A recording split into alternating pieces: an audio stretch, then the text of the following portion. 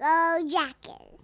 So, if you have not heard the news by now, Georgia Tech has parted ways and fired Josh Pastner in his seventh season as a Georgia Tech head coach on the basketball side. And I'll be honest, maybe this shouldn't come as a surprise to me. It is a little surprising. I thought that they would let him start the next season.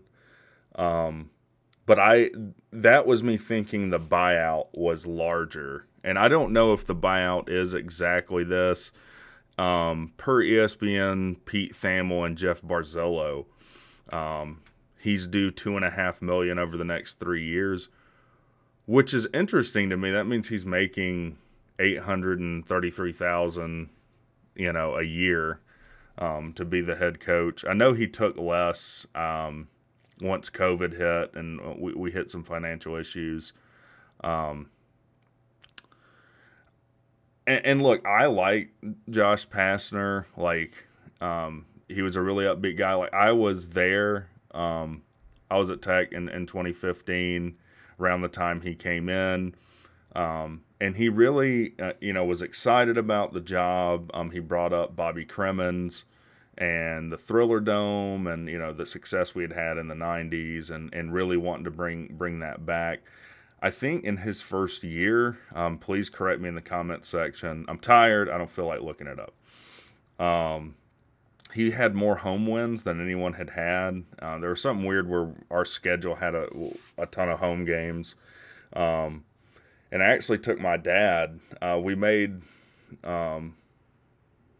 not the main tournament. I forget. I'm admittedly not knowledgeable about basketball.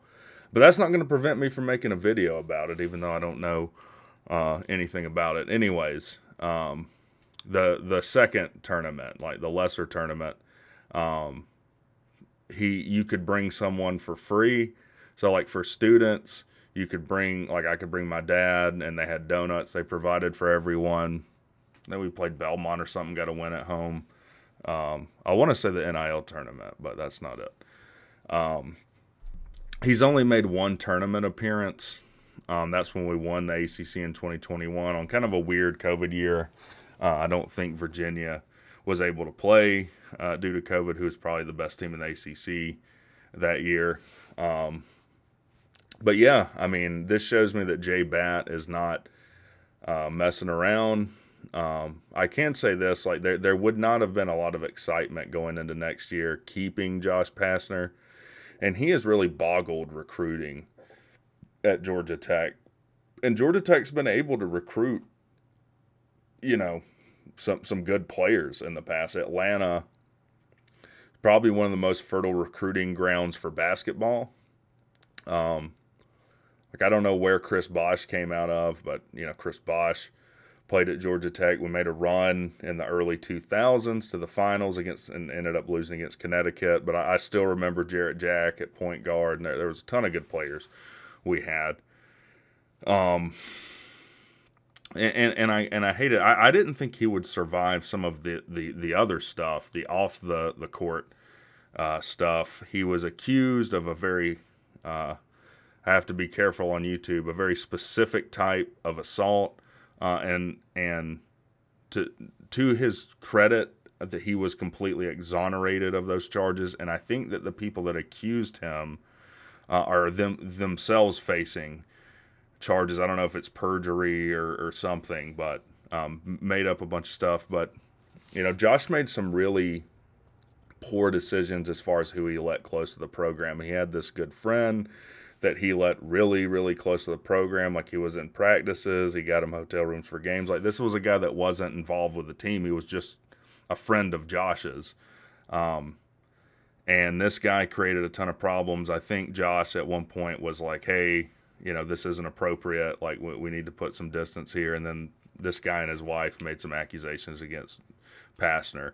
And I didn't think he would survive that. There was also some, we were sanctioned, I think, by the NCAA. I think we were, taking recruits to the Cheetah or something to this effect. So I didn't think he would survive those things. And though he was innocent of those charges, like it's a really poor look that you let someone who's not involved with your program basically have the access that a coach would have to your program. That's completely boneheaded. The other thing that didn't help Josh at all, but besides his record, so let's go into that before I continue. Like, he was 109 and 114, so he was just below 500, but he was worse than that in ACC play. He was 51 and 78. And like I said, he boggled recruiting. It seemed like he thought, what was it, the Moses kid?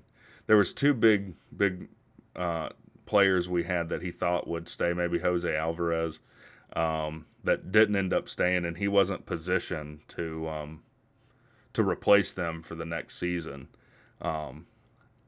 I haven't looked up, like, he hasn't, but he just hasn't recruited well, and he hasn't been able to get players to match his style of play. And this is coming, if you watch the live show, from homeless Jeff Collins. Evidently, he likes to run a Princeton style of offense that really requires a dominant presence in the 5 spot at your center. You need a big man to run that through, and we haven't had it. And he's just kind of tried to force that round peg in a square hole. Like, you can't, you've got to adapt your offense and your style toward what your players are going to allow you to do. And if you're bent on running that style of offense, you've got to get players in to run it. I mean, that's just kind of a no-brainer. Especially in basketball and the portal, you should be able to get the players in you need to run the style that you want to run. I mean, you're talking about 5 players.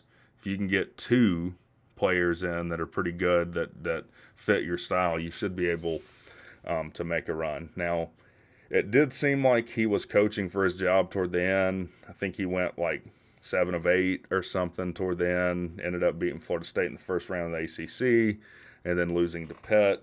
Had a strong showing toward the end, but it just wasn't enough. So yeah. And so what I was going to say about what didn't help Josh any is he was very Colin-esque and how he spoke and his demeanor. And I'm not straight comparing the two. I mean, Josh was able to win some games and won an ACC title. So he wasn't 100% equal to Jeff Collins, but his whole, presence was just very Jeff Collins. I don't think that did him any favors. So J-Bat pulls the trigger. I didn't realize it looks like $2.5 million to buy him out. I guess when you're paying Jeff Collins $11.37, what's another $2.5 million on top of that? If it helps your ticket sales going in and get some people excited for the next season. I do think it's a new. We're getting into a new era of Georgia Tech athletics. We're making the necessary changes.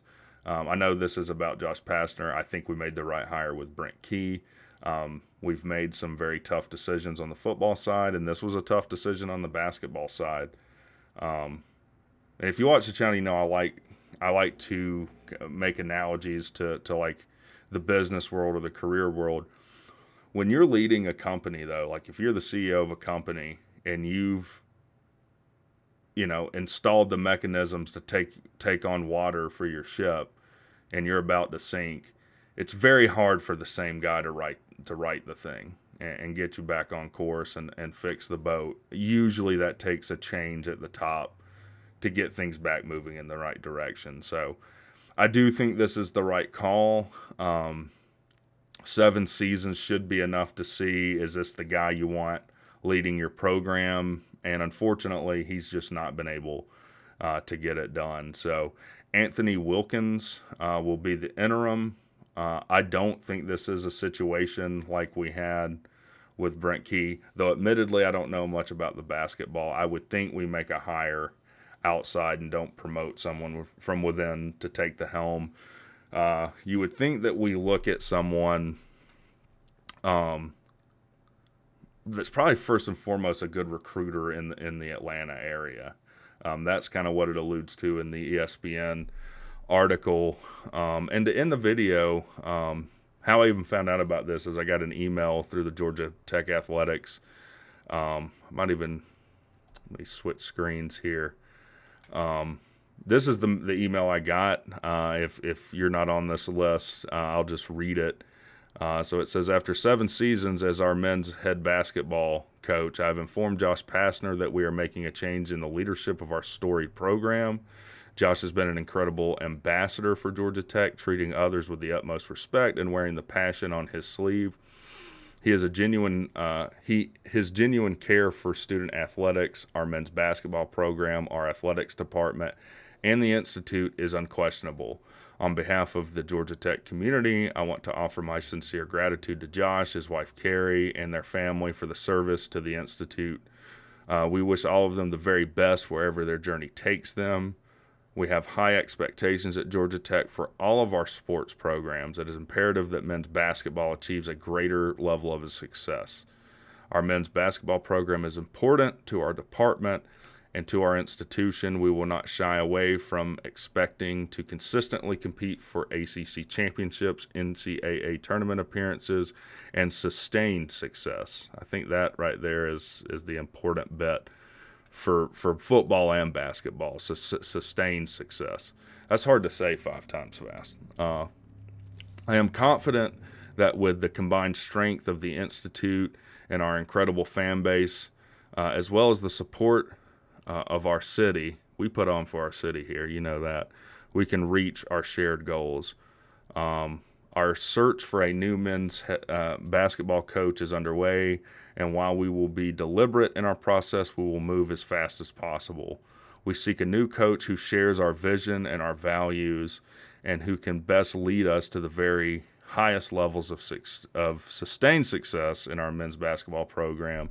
In the meantime, Anthony Wilkins, who has been a member of our men's basketball staff since 2018, will serve as our interim head coach. Thank you for your continued support, and go Jackets. Sincerely, Jay Batt.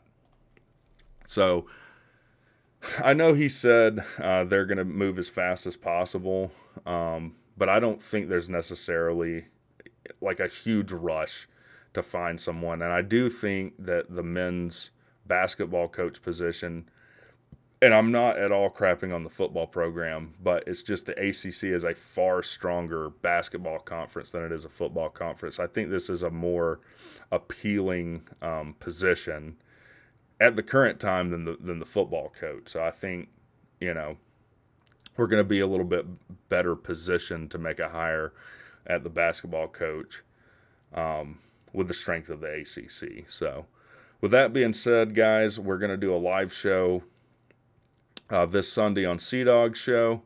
I did a video on C-Dog's channel. I did a video on kind of conference realignment, what's going on in the ACC conference. Is it over? What's going on with Clemson and FSU?